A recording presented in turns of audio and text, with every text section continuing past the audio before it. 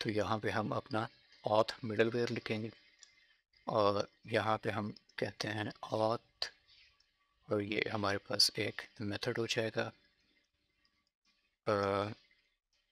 Request response next.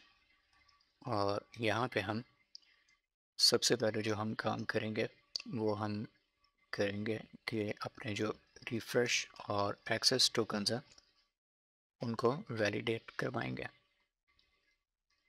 तो यहाँ से हम कहेंगे रिफ़्रेश टोकन और एक्सेस टोकन, और इसको हम एक्सेस कर लेंगे कुकीज़ में से।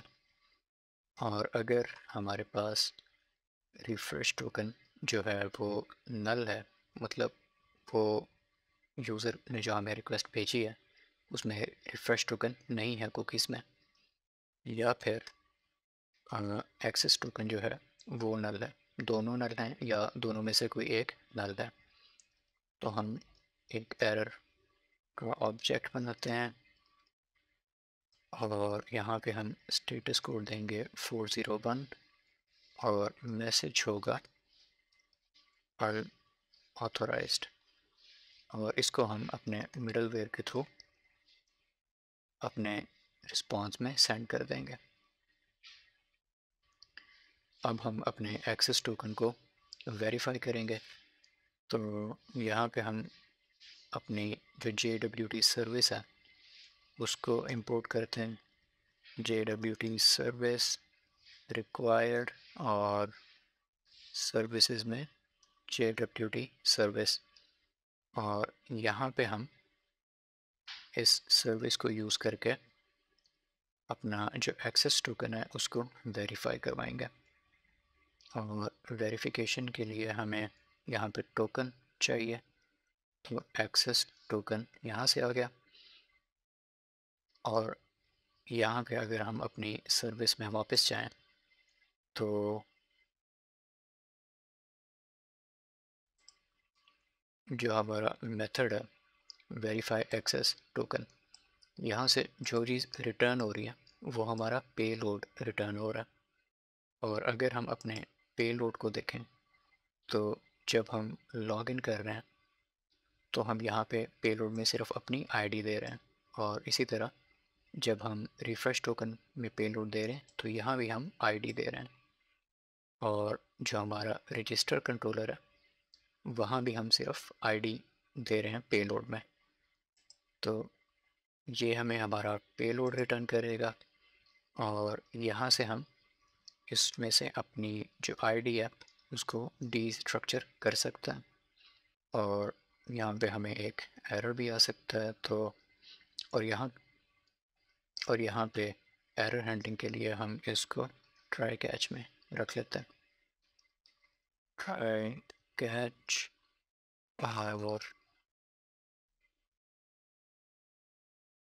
यहाँ पे हम आईडी को डिस्ट्रक्चर करेंगे। और अगर एरर आता है तो हमारा जो मिडलवेयर है एरर हैंडलिंग का वो इसको हैंडल कर लेगा। और यहाँ पे अगर हम आईडी को बाहर के स्कोप में डिफ़ाइन करें और यहाँ पे सिर्फ उसको एक वैल्यू दे देते हैं, और अब हम इस आईडी की बेस पे फाइंड करेंगे कि हमारा जो यूज़र है उसका जो डेटा है हम वो फाइंड करेंगे। हम उसको यूज़ करके अपनी डेटाबेस में से जो यूज़र की डिटेल्स हैं उनको भी हम एक्सेस कर सकते हैं। और अगर हम यहाँ पे डेमो पर्पसेस के लिए ये काम करें तो सबसे पहले हमें चाहिए होगा यूज़र का मॉडल, तो कॉन्स्ट यूज़र रिक्वायर और मॉडल्स यूज़र, और हमें यूज़र का DTO भी चाहिए होगा, यूज़र DTO व यूज़र DTO रिक्वायर्ड DTOs और यूज़र। और यहाँ पे हम एक सिंपल क्वेरी रन कर सकते हैं, ट्राई कैच, और यहाँ पे होगा बाहर हम एक वेरिएबल बना लेते हैं यूज़र, और यहाँ पे हम इसमें क्वेरी का रिज़ल्ट स्टोर करवा लेंगे। Await user dot find one, जहाँ पे आईडी की वैल्यू हो, ये जो आईडी हमने वेरिफिकेशन के बाद हमें मिली है जो हमारे पेलोड में थी। और यहाँ पे अवेट हम यूज़ नहीं कर सकते, तो इसको हमें एसिंक बनाना पड़ेगा। और अब हम अवेट यूज़ कर सकते हैं। और जैसे हमने अपने कंट्रोलर्स पे किया था, वैसे ही हम यहाँ पे एक DTO बनाएंगे। तो न्यू यूज़र DTO, और यहाँ पे हमारा जो यूज़र है वो आ जाएगा। और कैच और फाइनली एक्सपेक्टेड, ओके। तो यहाँ पे हम रिटर्न नेक्स्ट एरर, और यहाँ पे नीचे हम अपना DTO बना लेते हैं। और अब ये हम क्योंकि मिडलवेयर में, और ये मिडलवेयर हमारा ऐसा फंक्शन है जो रिक्वेस्ट और रिस्पॉन्स के कंप्लीट होने में रन होगा। अगर हम अपने राउट्स में जाएं, तो जब हमें लॉग आउट पे रिक्वेस्ट आ रही है, उसका जो रिस्पॉन्स है वो हमारा ये वाला कंट्रोलर सेंड कर रहा है।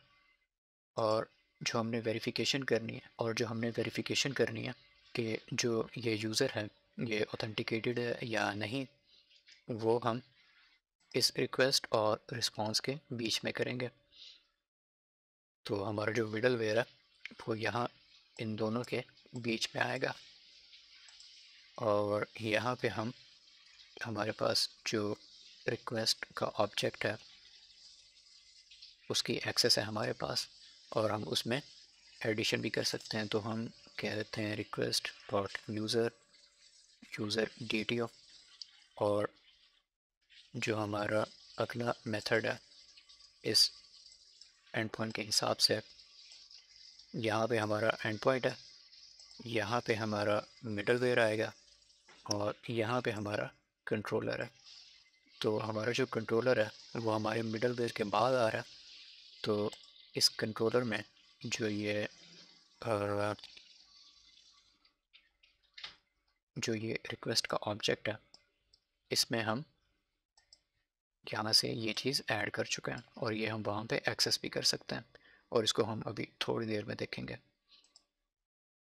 और यहाँ पे हमारा जो काम है ऑथेंटिकेशन चेक करने का वो ख़त्म हो चुका है। तो हम सिंपली अपना जो नेक्स्ट मिडलवेयर है उसको कॉल कर देते हैं, और इंडेक्स में जो हमारे राउट्स हैं वहाँ पे ये जो मिडलवेयर है इसको हम यहाँ पे बीच में कॉल करेंगे, और यहाँ पे हम इसको इंपोर्ट भी करा लेते हैं।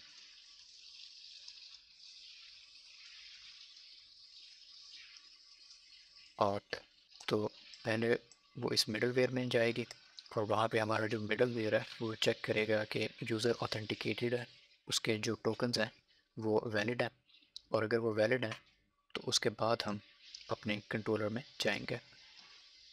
और यहाँ पे हमारा जो मिडलवेयर है उसको हमने एक्सपोर्ट करना है, मॉड्यूल डॉट एक्सपोर्ट्स ऑथ।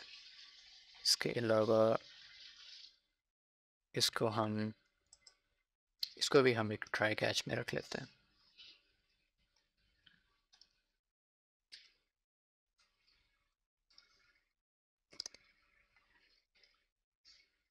और जो सारा कोड है ये हमारा आ जाएगा ट्राई के अंदर।